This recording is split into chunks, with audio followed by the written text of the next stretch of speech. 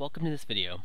We're going to take a look and recap some really useful algebraic manipulations which are super wonderful to have just at our fingertips. And we're going to make sure we see this clearly. It's in a video. You can pause, you can stop, you can go back, listen again to what's being said, what's being done. Okay, the first thing we're going to look at is how to very quickly isolate a variable.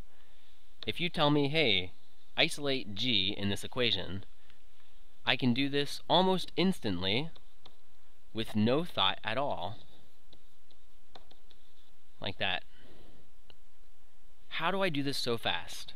And how can you do it that fast too? The first thing is to remember, isolate means we have to get it all by itself on one side of the equation. But we can't just get it on one side, it has to be in the numerator. That's really important. So we're going to start out with an easier example and then work our way up. Let's say we want to isolate g, like I just did. Okay. First, we look at the other things that have to go away so that g is all by itself. Right? G is already in the numerator, so the things that we have to get rid of are the d, the e squared, and the f. How do I get rid of the d? Well, first we have to remember the d is actually in the numerator.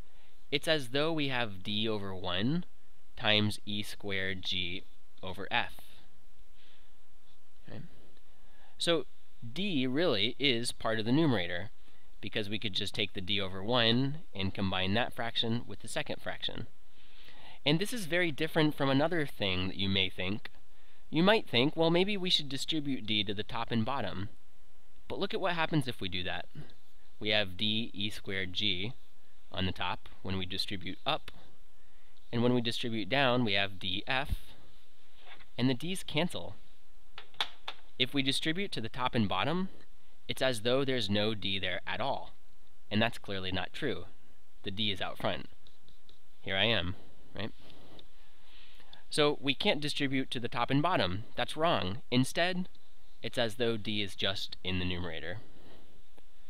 Okay, if d is in the numerator, how do we get something to go away which is in the numerator? Here's what you do. If you want to get rid of d, so that we can proceed toward isolating g, you have to multiply both sides by 1 over d. And now the d's will cancel out, and it's as though they weren't there at all on the right side. But the d popped up over here. And we combine the first fraction with the second fraction. The way we combine that is we just take the d and we add it right over here. Okay, so we got rid of the d. G is what we're isolating, remember. G is what we're isolating. Let's get rid of the other thing in the numerator, the e squared. To get rid of it, you multiply by 1 over e squared. You have to do that to both sides. So the 1 over e squared joins up, the 1 over e squared joins up with this fraction, right? We add a 1 into the numerator, we add an e squared into the denominator. And what do we have now? It's this. Okay. The next thing, and then on the right side, the e squareds go away, because e squared over e squared is equal to 1. Okay. The next thing is to get rid of the f. So we multiply both sides by f, because now we'll have an f in the numerator and the denominator, and f over f is just 1 over 1. So the f's go away. It was in the denominator. We multiplied by that, and now we have an extra f coming into the numerator right there. So, how did we do this? Anything that was in the numerator, right, like e squared or d, we just erased from the right side and we added into the denominator of the other side. Anything that was in the denominator with our g, like f, we just erased it and we added it into the numerator of the other side. So let's take another example. Because this is such a big example, I'm going to rewrite it again. What we want to isolate, let's say, is M12. Right? So the first thing I'm going to do is rewrite everything that's on the left currently. So what do we have right now on the left side? We have a g in the numerator, a 4 pi, we have a t sub 1, 2 squared, we have an r 2, 3 squared, an m 3. Okay, so far I haven't changed left or right side yet. Now I'm going to find everything in the numerator on the right side. After all, I want to get this by itself, so I need to get rid of k, r12 squared, and x and y. Each of those is separate. Have to get rid of each. So of those four things, which are in the numerator? K and that. So when I get rid of them, they will move to the denominator of the other side. So the k then would be down here, and the r12 squared is going to be down there too. And then I can just sort of erase them from the right side. So I don't put a k here. Whoops, I erase it. So I've taken care of the k and the r12 squared. Now I have to take care of the x and the y. Those are in the denominator, so they'll simply come into the numerator of the left side. And what's left? Just our m12. Now what if we have something like this? And let's say we're trying to isolate r, okay? We're trying to isolate r12. The first thing we check for is it in the numerator? And yes, it is. Wait! No, it's below the fraction line. That's in the denominator clearly. So what do? We get it into the numerator. Anything in the denominator of one side can be simply moved into the numerator of the other side and erased. So now I've gotten r12 squared into the numerator.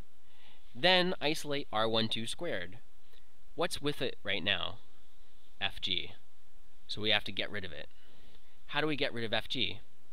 It's in the numerator of the left, so it's going to go into the denominator of the right. It switches from numerator to denominator when you move it to the other side. Okay, now I've solved for r12 squared. I've isolated or solved for r12 squared. How do I find r12? How do I get rid of the squared? There's two ways. One way is you can square root both sides. That's what we're used to doing. Or the other way is you can use some fancy exponent tricks. Raise both sides to the 1/2 power. How do you handle 2, the 2 here, and the 1/2? Those are both exponents, and they multiply by each other. So you have r12 raised to the power of 2 times 1/2, and that's just 1. And we don't write exponents of 1. And what's on the other side? We have g m1 m2 over fg to the 1/2 power, or square rooted. So here we are. We've arrived at our final trick. Let's say we have something like this, okay? It's possible then to flip these things around. I can bring a to the right side, but when I do, it has to go into the denominator. And I could bring d over to the left side, and when I bring it over, it flips into the numerator. So it's possible to flip these things around, okay? So look at this. I'm going to put up other things that this is equivalent to, or equal to, or equates with. If this is true, if I is true, then II is also true. I'm going to bring d over. So I brought d from the right to the left, and it went into the numerator. Now I can take this II statement and modify it further. I'm going to take a and move it to the other side, and it's going to go down to the denominator.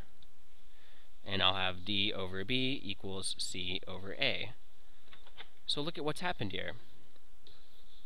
I've flipped these two from how they were originally. And likewise, you're also allowed to flip B and C if you want to, like that. So the last thing is this. Let's say we have m1 over r13 squared is equal to m2 over r23 squared. And we want to get all of the things that are squared together on one side. Right? How do we do that? Well, I'm going to bring that into the numerator of the other side. And m1 is going to go into the denominator of the other side. And it's going to look like this.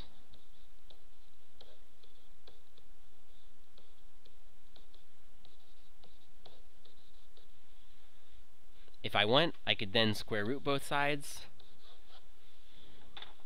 And each of these things under the radical can come outside of the radical. That can, and so can this. But the fraction is preserved. The reason they both come out is because they're both squared. So what does it look like in the end? We just have r23 over r13 is equal to the square root of m2 over m1